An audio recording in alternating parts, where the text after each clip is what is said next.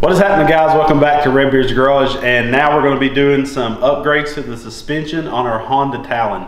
So Super ATV has some Rhino 2.0 CV axles. These are 4mm bigger shafts than the stock Talon ones, and they're end-to-end chrome ollie, so they're going to be a crazy amount stronger than our factory CV axles. And Talon's already known for having really strong CV axles, so I can't imagine the life we're going to get out of having these Rhino 2.0s. Super ATV has a ton of parts. They make a lot of their parts here in the United States, and we're super pumped to be using them on the Talon build. These suspension parts, what they're going to do is give us longevity, strength, and also clearance. When we took this thing to Windrock, you can see the ground clearance minus the flat front tire. Well, that one's actually holding a little bit of air. But we banged this thing. It's got triple plugs right there. It comes with 28-inch tires, which of course are undersized for this size vehicle. And it being a 4-seater, we need to do some springs, so it sits lower than you'd want. So the next thing we're going to be doing is some high clearance radius arms. You can see the lower arm is bridged, so you're gaining a ton of ground clearance with these, which is a very important thing when you're out on the trail. You definitely don't want to bend a radius arm and have your tire walking sideways. So Super ATV has these box radius arms. They have chrome ollie heims in each end. We're super pumped to put these on. This is a really quick installation. Just basic hand tools is all you're going to need to install this. Like I said, it's going to give us higher ground clearance and as well as more strength. To go with these, this is kind of a two-part episode. We're going to do the rear in this video. Next video will be the front suspension upgrades with the A-arm CV axles and stuff up front. But we're also going to be doing these 14-inch System 3 bead locks with Super ATV's 32-inch tires. That's where we're going to get the niceness. We're going to have the strength of these parts, big old fat daddy tires, so super pumped. I've been waiting. This is what I want to do right off the bat as soon as I get my Talon, but you know, I just had to work through the process. So I'm going to get this thing on our bin pack lift it up off the ground, do that rear suspension, show you just how easy it is. So let's get to it.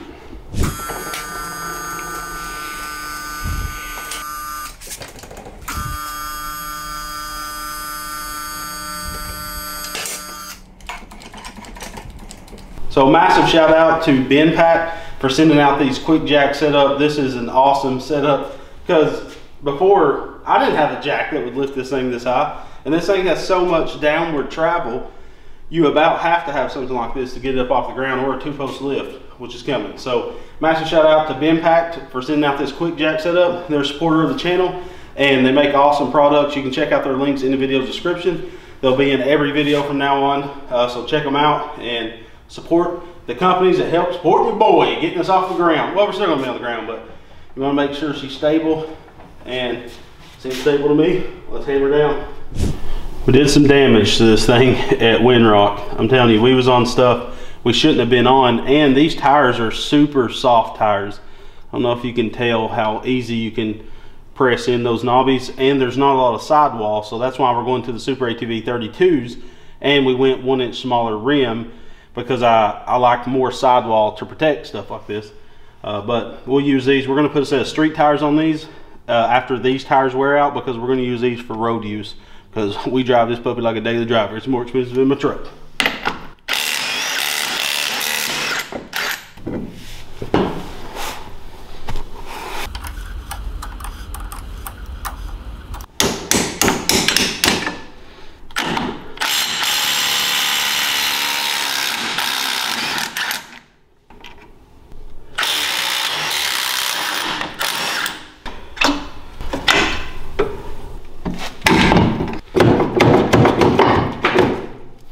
So with the new Rhino 2.0 axle, our clip on our CV axle, we're going to point it down. So making sure the opening is pointed down.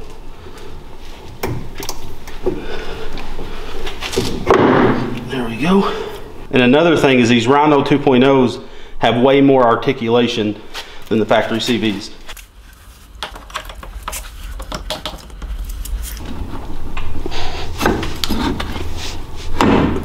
Our new CV axle comes with a new castle nut and washer. Put that on.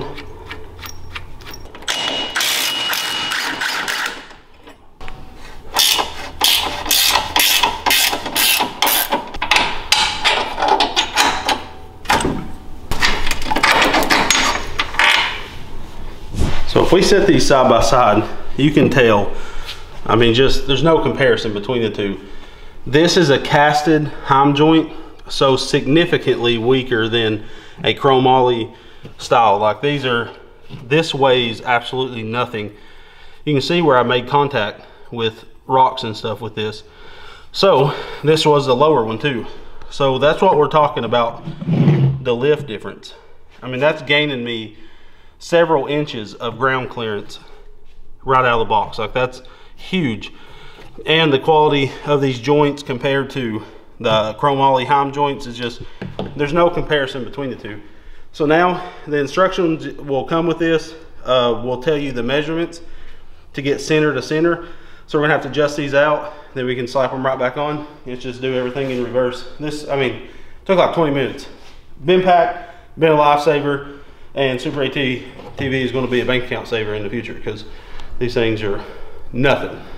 So we're gonna adjust this out to 19 inches center to center the best you can. And then on the lower ones, we're gonna do 20 and 3 grapes, which is 3/8 in our garage. 20 and a half would be 20 in a giraffe. Anybody makes custom measuring tapes, holler at your boy. So I always start at 1 because I can minus the 1 inch and get a better measurement. Hope that makes sense. So we're at 19 and an 8. I like how Super ATV builds these with a lot of thread in the shaft.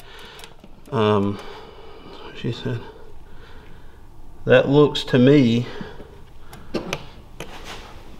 go a hair bit more. Let's go a full turn.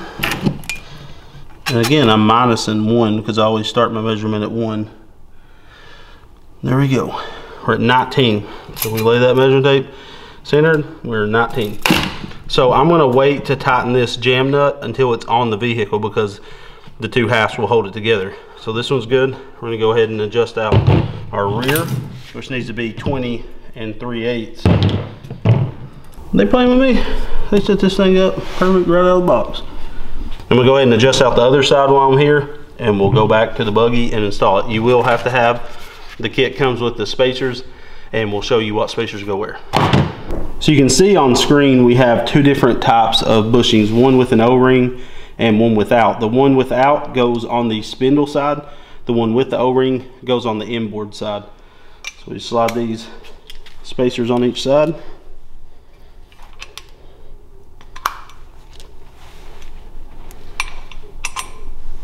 And the O-ring is going to keep dirt out of this joint. We're going to use all of our original hardware. So we'll slide that puppy in.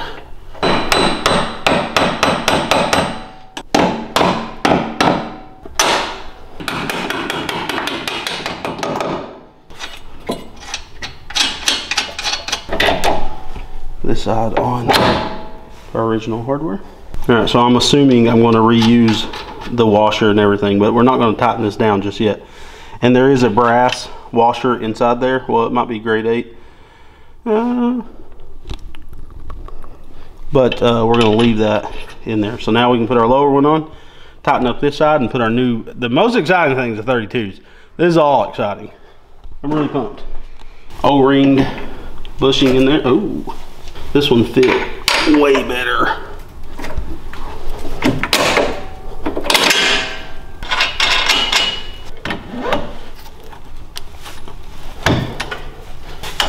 The proper way. Oh.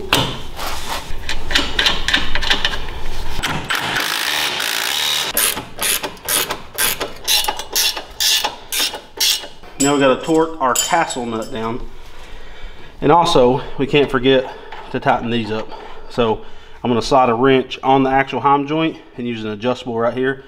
Crank them down. Looks like an 18 is going to fit the heim joint really good. I'm just going to grab an adjustable for that.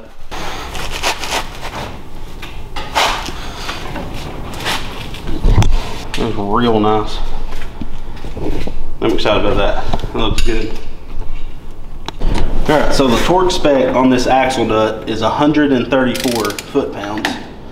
And I'm going to spec it out, but a lot of people just ram them on with the impact, but there's a bearing in there, and there's a reason Honda put a spec on it.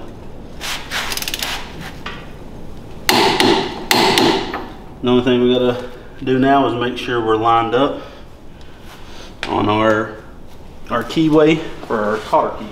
I think I'm gonna over torque it just a hair to get the, I'd rather over torque it than under torque it to get the hole lined up.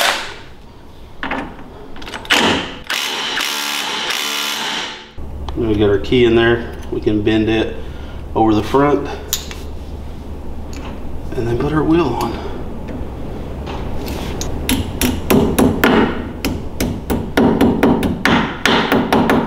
So we went with the Super ATV Warriors. These are a directional kind of all-terrain mud tire. I didn't go with the stickies. I went with the harder compound because of what we ride on. And these wear a little slower. And again, we don't ride in a lot of places where we need the sticky tires. So we went with the System 3 beadlock wheels. We went with 14s, like I said, instead of the 15s because I wanted more sidewall. And these have a 4+3 offset in the rear, and in the front I went with a 6+1. And that's a round stock in the front, and the rear is going to push us out to be even with the front because factory, the Honda has, I think, 6+1 all the way around, something around that, and the back tire set in a little bit. So again, these are directional, so this is going to be for the passenger side.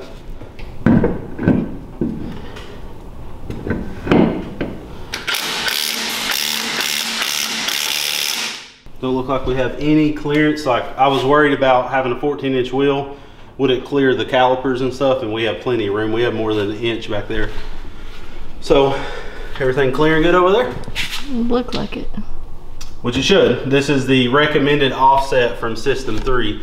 So that's what we went with, what they recommended. We did torque all these down to 15 foot-pounds, and we're gonna recheck every time we ride for our bead lock, you know, just to make sure everything's good. So and now we can go, we're just gonna time lapse the other side and get this thing sitting on the ground. It freaking looks sick already. I am pumped to get those. Those wheels was absolutely ugly to me. I didn't like them a bit.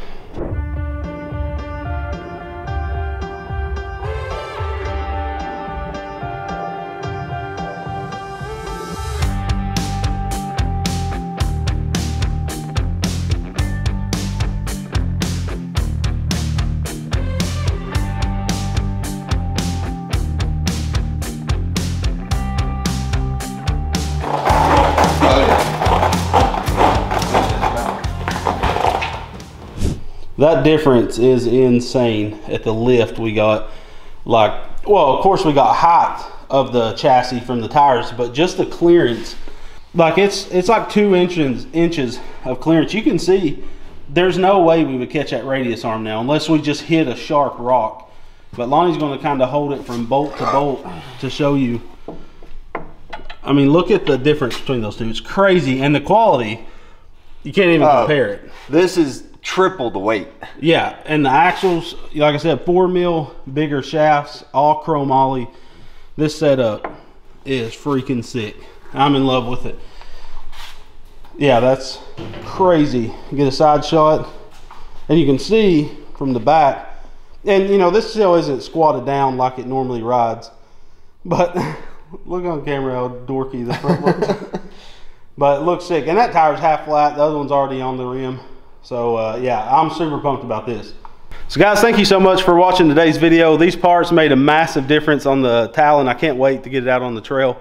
But now we have to address the puny front end. We're doing the, on the next episode, we're gonna be doing the CVs on the front. We got billet tie rods. We got the high clearance A-arms. All types of good parts for this front end to make this the ultimate side-by-side. So massive shout out to Super ATV. Thank you for supporting this build. Hope you guys will support Super ATV. They are the name of the game in ATVs and UTVs. So check the links out down below. We thank you so much for watching. We love you, and God bless.